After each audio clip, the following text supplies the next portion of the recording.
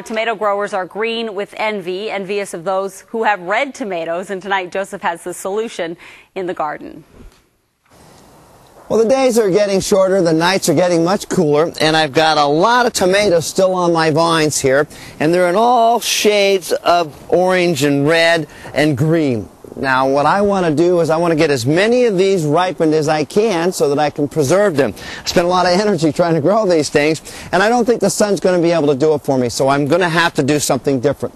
And that's what I want to talk about today. What I'm going to do is I'm going to pick every tomato that is starting to turn color in any shape. I'm going to take everything from this very, very light pink to some of the darker ones and the ones that are kind of spotted.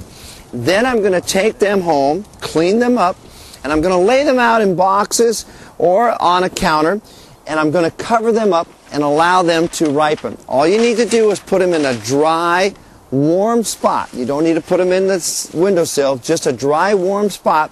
Keep them covered, and they will ripen over the next period of days. It might take a little longer for some than others, and I usually try and sort them out based on their color so that each box will ripen at about the same speed.